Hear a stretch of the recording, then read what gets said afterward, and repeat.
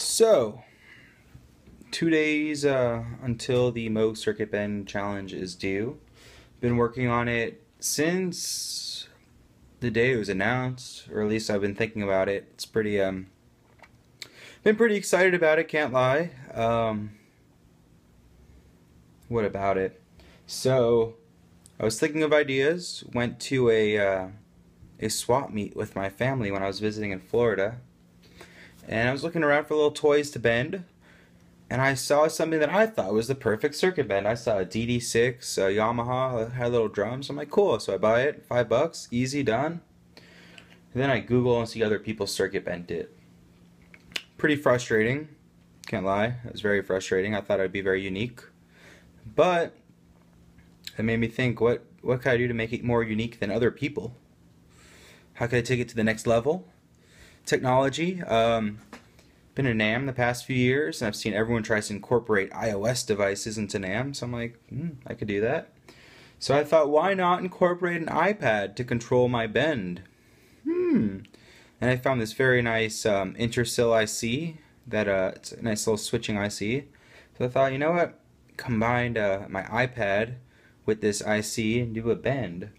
Add some presets, because how many circuit bends do you know that have presets? Yeah, that's what I thought. So, got the DD6, popped it open, started probing around, and fried it. Within a day, fried, done. Pretty upset. I found a voltage regulator, a really funky one. But lucky for me, I was able to find one from a friend, and I just swapped out the voltage regulator, and done. It was back to working.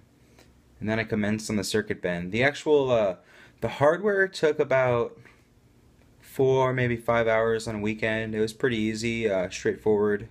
It's the kind of stuff I enjoy the hardware the most. But that was done pretty quick, and the rest of it was the firmware. Man, the iPad app was pretty simple and straightforward to get going too, as far as sending MIDI and the graphics and all. I didn't do anything fancy as far as using Objective-C to its full extent. I did it as easy as possible with all the buttons and everything, nothing too crazy. But no matter what I did, the firmware on the microcontroller that was controlling the matrix chip had to be special. So it was pretty difficult. So I worked on that for a bit, got discouraged, gave up for a few weeks, got back on it. But a lot of problems with it, and I guess that's with any development. But I just want to note that I guess I'm a product designer for Ernie Ball Music Man. Pretty fun job. So I took the product design approach to this per se, and I thought, it was kind of a cool thing to use. People like menus and buttons and user interface. UI is a very clicky word. You don't really think of UI when it comes to circuit bending. You think, usually when it comes to circuit bending, you think a bunch of switches and buttons and just wherever you could fit it, you put it. But I thought UI.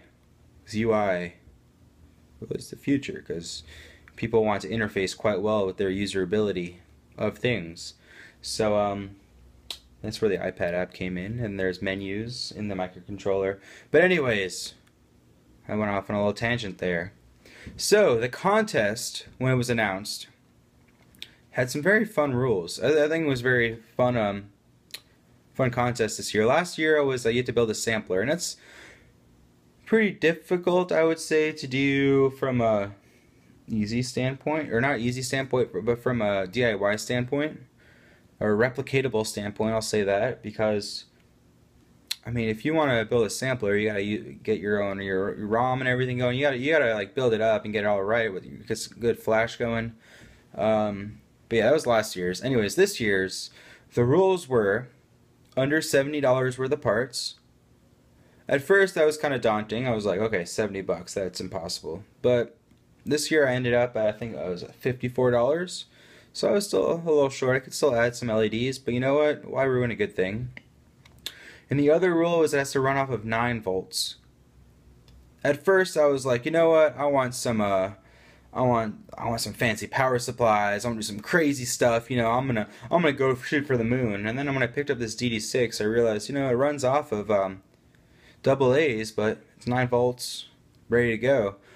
So I took the power from that, and the development board for the microcontroller has a regulator on it to regulate the 5 volts coming into it from the USB if you want to power it from USB, but it can also regulate other voltages.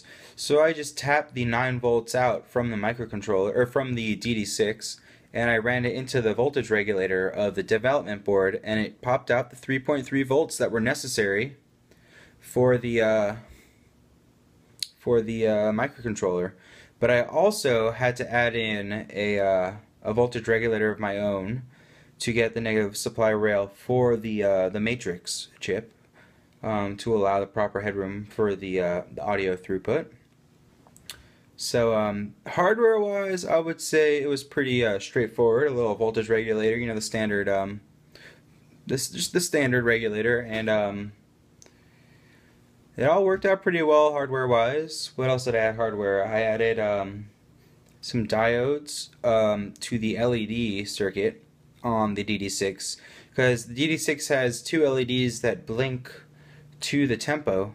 And I really wanted to get tempo out so I could sync it with my sequencers and my Korg Volcas and everything. So I put in some diodes just to make sure nothing goes crazy. You don't want craziness. Craziness is bad. You don't want craziness. So I put in the diodes for some protection, and I got a nice sync out. That was pretty cool. And what else do I want to say?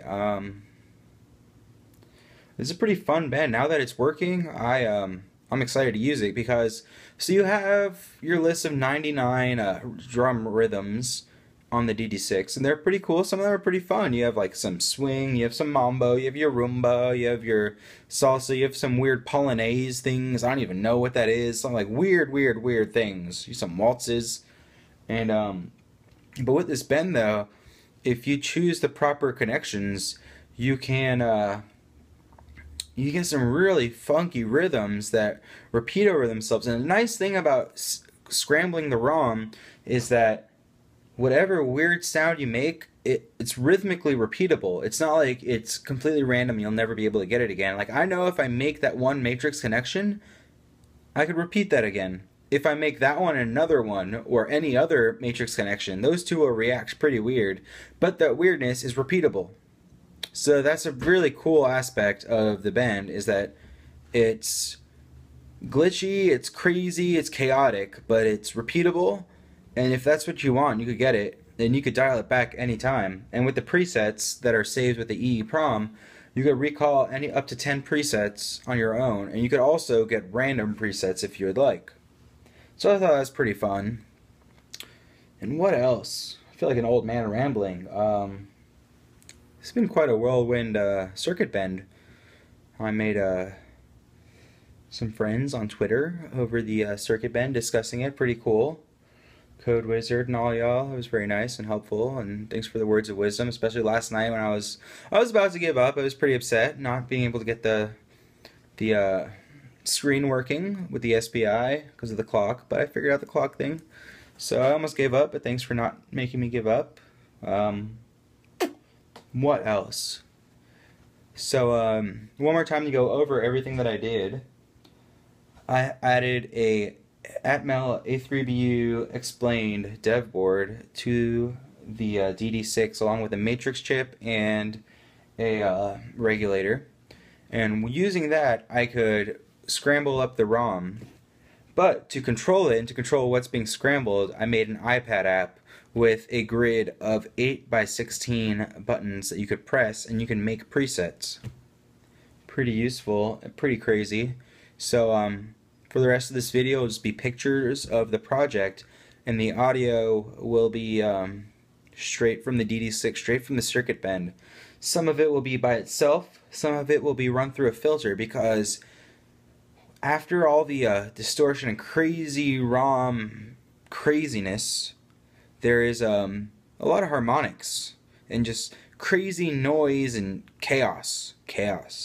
So to tame the chaos, I ran it through some filters. If I had a Moogfest by Moog, very nice Moogfest, I'd be able to use that as a filter, but I don't.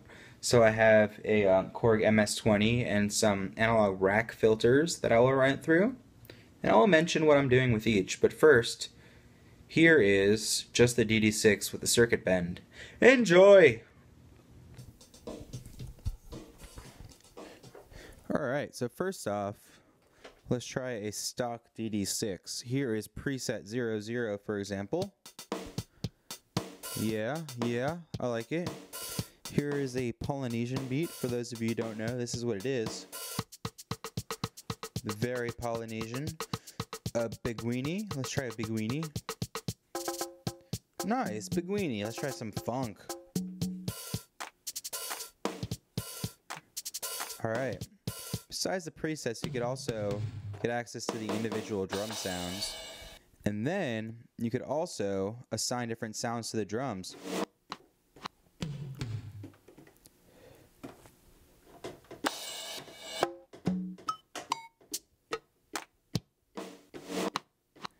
So those are all the drum sounds available, and the connections on the matrix affect some sounds more than others. I will go ahead and say it's pretty random, but if you look far enough into it, it's not random. But I'll say it's random. So let's make a matrix connection. Let's get a sound going. How about a Motown beat? Oh yeah. All right.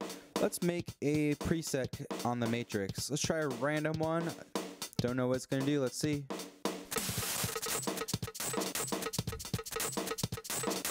Somewhat chaotic. Okay, let's undo that. Back to normal. Alright, let's make another one. That's the second one. Nothing happened yet. A third one. Fourth one. The fourth one did something. Let's see what else.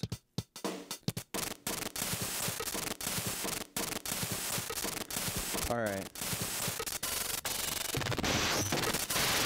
Chaos, chaos, chaos. Alright. Let's clear that all. Let's clear that. So, let's see. Let's see what the sounds make to the individual drum sounds. So we got our bass sound. Let's see what we can do to the bass. See, something like that's pretty useful. You can just go.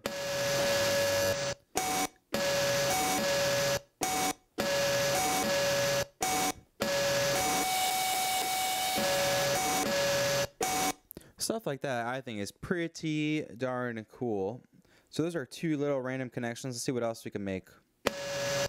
Nothing happened with that extra connection. Here's another one. Alright, another one.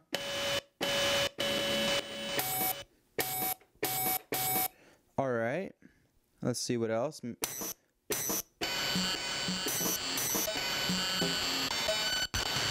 See, that's just going crazy on its own, but see, something like that, I could sample on my MPC 2000, and I think it would sound pretty cool.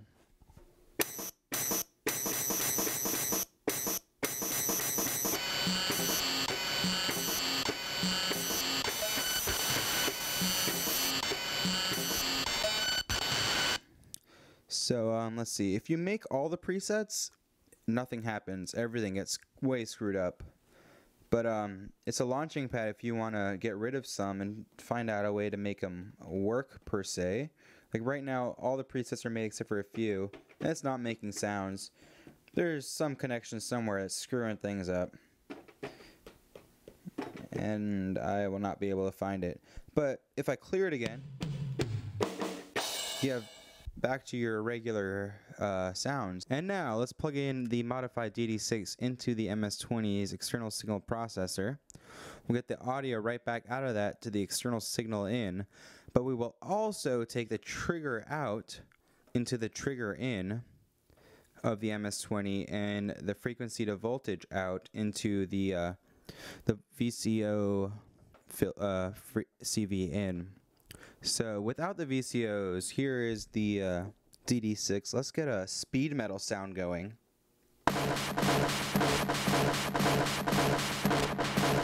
See, that's kind of crazy. Let's try something else. A rap beat.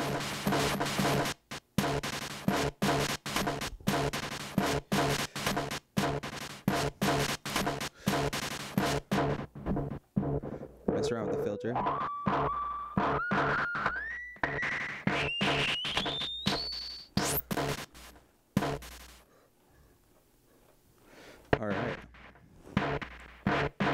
chaos. Let's clear that.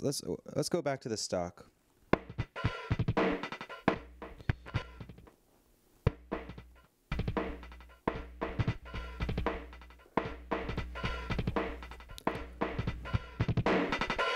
So there is your stock sound.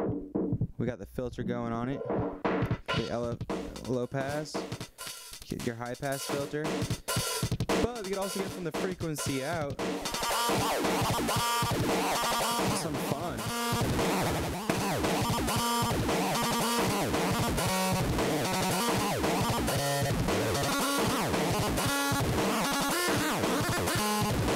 Now let's add some modifications to the matrix.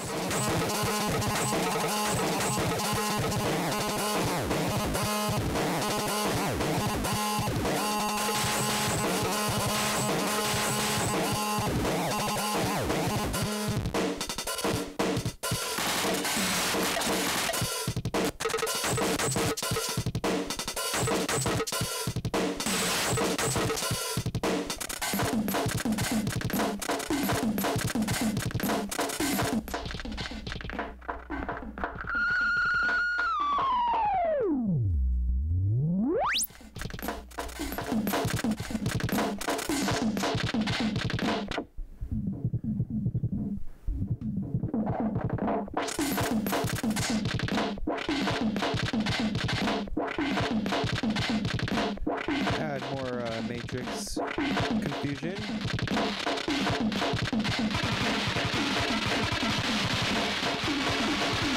Just keep adding a bunch. So there's 20 there now. 10 more.